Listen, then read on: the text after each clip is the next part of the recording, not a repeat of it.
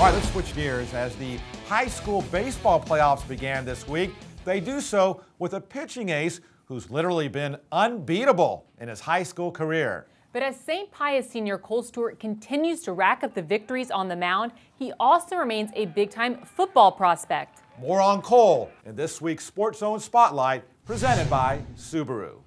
As the St. Pius Panthers opened the postseason playoffs, all eyes were on pitcher Kohl Stewart, and so were the radar guns. With a fastball that's already been clocked in the mid-90s, Stewart is rated by most as the top pitching prospect in the country. Big league scouts come out in full force whenever Kohl's on the hill. It is what it is. I try to zone them out. I try not to think about it as much as I can, but I try to just play my game and be a part of my team and play my role, and then kind of just move on from there. Kohl's the kind of guy that thrives on it. He really likes he likes to have the ball. He likes to have it's not the attention, but it's the want to win. Again, pressure situations, he wants to be the guy hitting, or he wants to be the guy on the mound winning the game for the team. He really is a very mature and humble 18-year-old.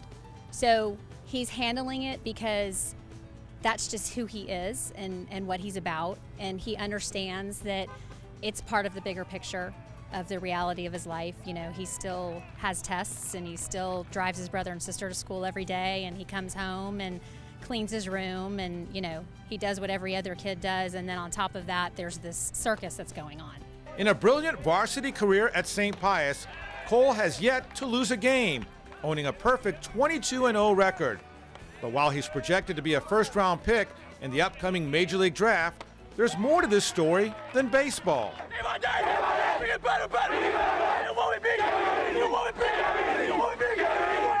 Kohl is also one of the nation's top quarterback prospects, throwing for nearly 9,000 yards and 66 touchdowns in his varsity career at St. Pius.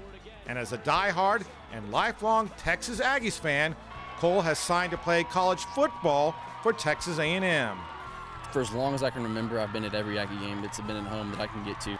The day that I was offered, it was probably one of the most surreal things that ever happened to me. I couldn't imagine. I was literally the weekend before, I was in their stadium just yelling my butt off for them, and then the next weekend they call me and tell me to get up there. And it was just, I'm a lucky kid, I've been blessed. I've worked hard, and a lot of it's paying off. So. But as a projected high first-round pick in baseball, there's a different sort of payoff to consider. One that could be worth millions of dollars if Kohl opts to go the baseball route right out of high school. I'm having to make a decision that, a grown man would never even have to make, and I'm 18 years old, so I definitely, my dad, my mom, and, other people in my life that have gone through things like that, it is a big decision, and it's going to be hard, but I think that if you allow God to come into your life, and I think there's a path that he wants me to take, and he'll make that decision for me. What do you think he's going to do? Really? Honestly, I don't know. His life has a plan. I've seen God's hand on him since he was a small child. I've seen the role that diabetes has played in his life. I've seen the role that he's played here at St. Pius as a leader, and all the things that he's done, and there is a bigger plan for him. Kohl's most immediate plan is to try and lead St. Pius to a second straight state baseball championship.